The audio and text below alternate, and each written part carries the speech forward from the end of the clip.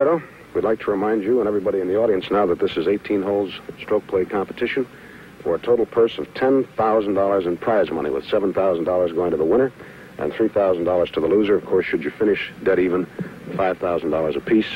And here in Greece, golf is played under the rules of the Royal and Ancient Golf Club of St. Andrews, Scotland. Well, since we're playing the R&A rules, have you decided what type of ball you're going to play, what size? Roberto? Well, Gene, I think I could play the small ball. How about you, Tony? I'm going for a big one, Gene, and I'd go for a bigger one if I could find it. Well, I think we're about ready, so I'll toss the coin. Call it, heads or tails? Heads, I shoot first. See that? I'm one down already. It looks like the tail, and Roberto has the honor. Good luck to you, fellas.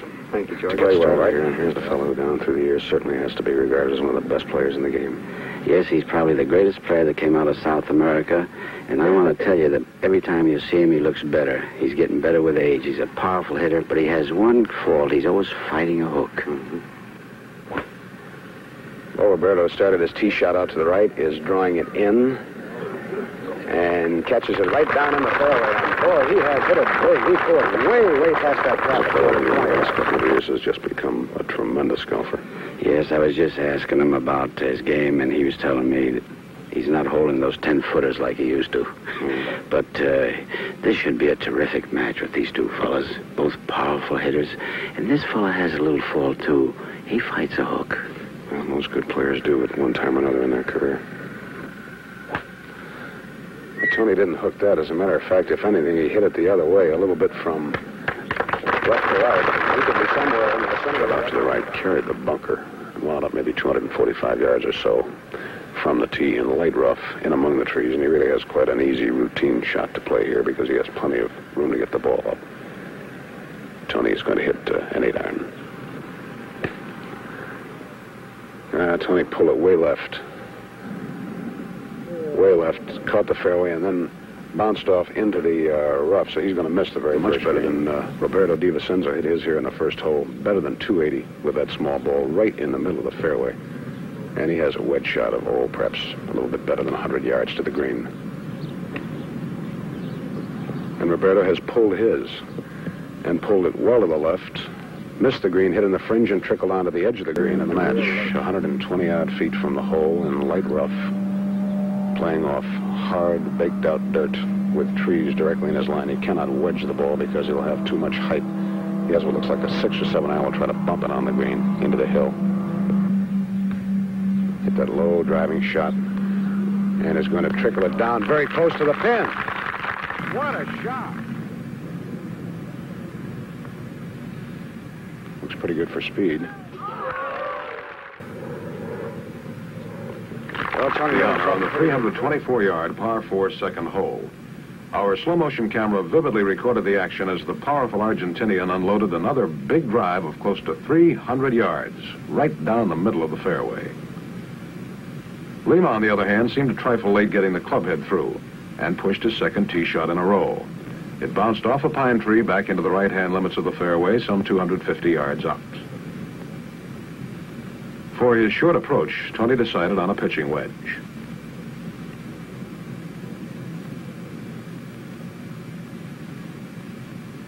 And he hit a beauty which finished the scant. Also chose a wedge.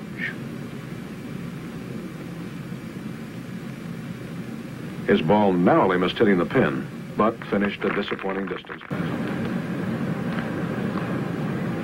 Very deep in the match.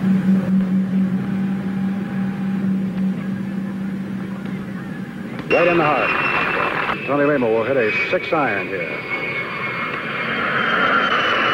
Tony started his ball out considerably to the right, and it is going to carry right into the galley and hit a spectator on the leg, I believe. 7-iron. And he also started it well to the right, but now it is swinging in. Hit almost exactly pin high. On his favor.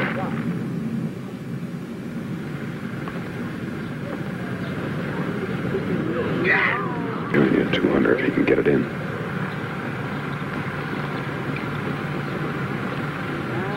Good 60 yards.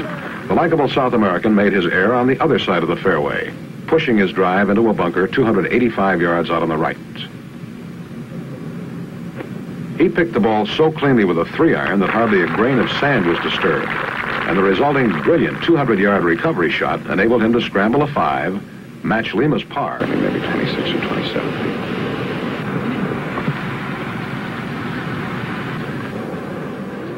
Beautiful approach. And leading by 1 stroke. Ideal type of shot to hit here, of course, is a controlled hook and draw from right to left out around the ankle. Tony has, however, hit it pretty much straight away, if anything, a little bit to the right. That thing kicks to the right, and it stayed in the fairway. Fight that hook, which crops into his game now and then. Now, he started away to the right, but he's hooked it rather sharply. Let's see. Now, that's going to be all right. That ought to be just fine in the fairway. 265 down the right side, and with a following wind, he will hit a 9-iron. And it's going to be up all right. Hit it almost exactly pin high, but again, it... He's flying the ball. De Vicenzo drove about 310 or 15 yards. Will wedge it. And he has pushed it right and short. And doesn't... He'll try to chip this one up close.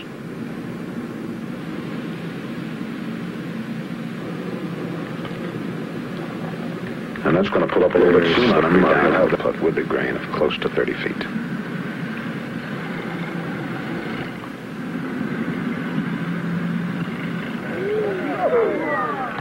Gee, that's a wonderful putt.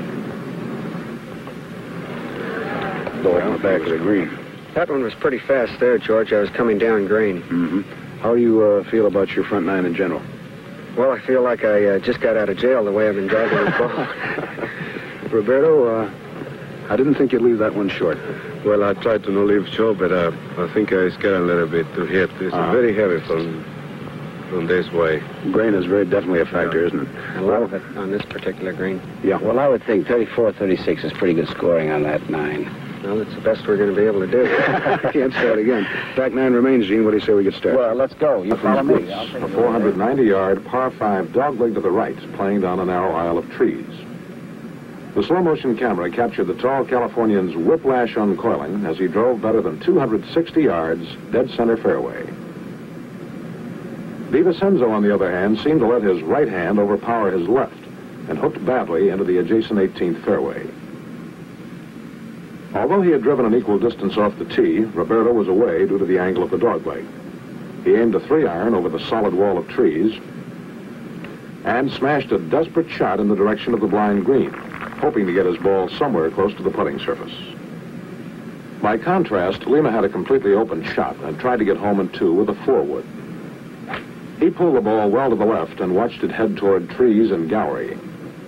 It struck a small building to the left of the green and, as though drawn on a string, reversed its direction and rolled right back to the building his opponent had just struck. From better than 100 feet, he hit a low running chip with a 9-iron. Out of some 60 feet with a 6-iron.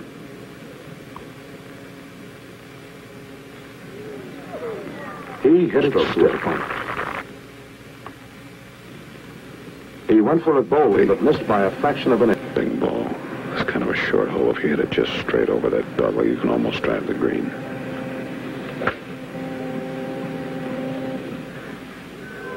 And he's cut it. He's hit it from left to right. But I believe he hit it far enough to avoid. Of course, somewhere along the line here has to begin to make a move.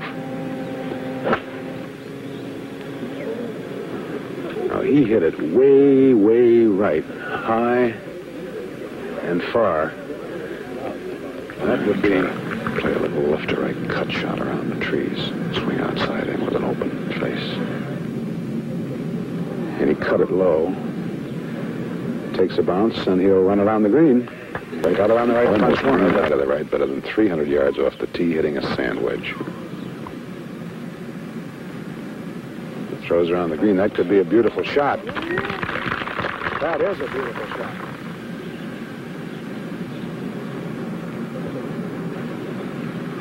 Hit it hard against the grain.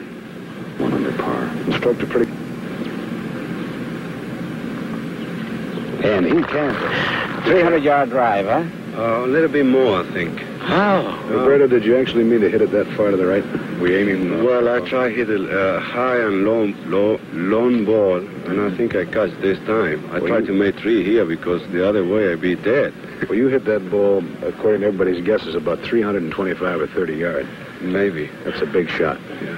I think I'd be lucky after lunch. But you had a 3. After good breakfast this morning. Yeah. Well, Roberto picks up his 3 now, and you slip back to 1 under par, and you're only behind by 2 strokes after 11. The charged-up De Vicenzo continued with the honor. His drive soared upward against the gray-green mountains and the deep blue sky of Greece. It bounced over a huge bunker, and scattering a knot of spectators, came to rest on a grassy knoll, just short and to the right. Perhaps Lema began to press a bit. In any event, he caught the ball right on the heel of a club face, and it faded farther and farther and farther to the right, until it came to a stop less than 15 feet from an out-of-bounds fence. Fortunately for Tony, he had finished in newly sodded rough, clearly labeled ground under repair, and was entitled to relief without penalty. So he dropped his ball outside the ground under repair. It was no more than 65 yards.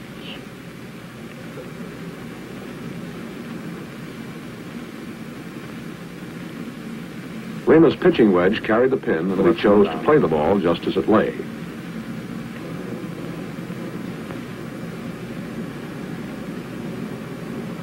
And his sand wedge pulled up.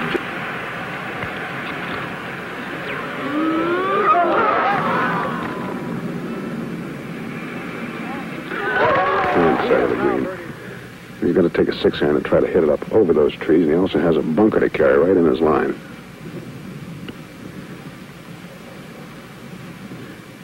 And you got to well up over the trees. Hit it a little bit left. Hard, but I must try to take a 4-iron and cut the ball around low and knock it somewhere near the green. He got it out, got it into the air. And he got it on the green. 55 feet from the hole with a downhill putt. Gene, that is against the green, right? Yes, this is apt to fool him, you know. It looks like it's fast down there, but it's very slow. It's putting against the mountain. No, he hit it. Boy. Look out. He hit 45 that ball. feet. And that's a beautiful putt.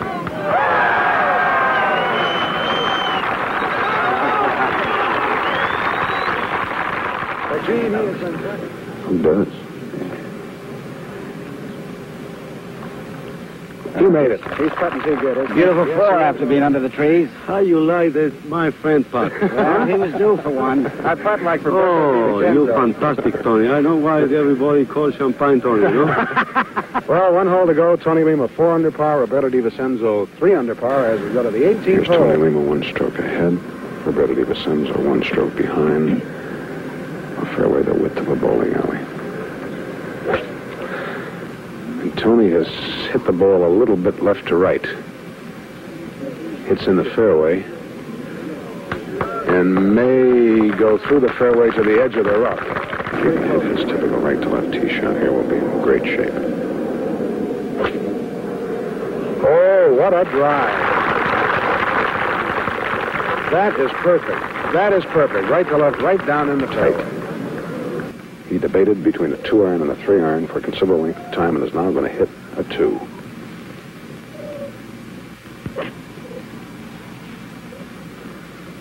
He has hit a low screamer,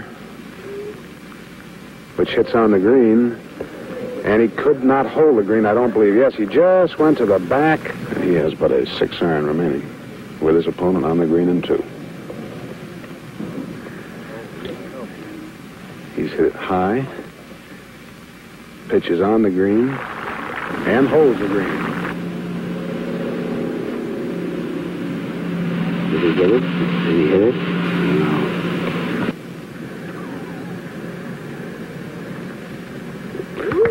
A little bit on the left-hand side, but he gets it. 3,000 to the loser.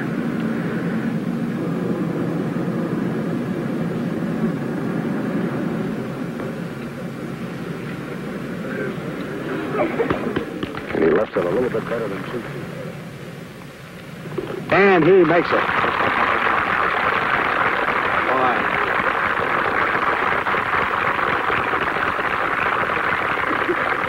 Thank you, George.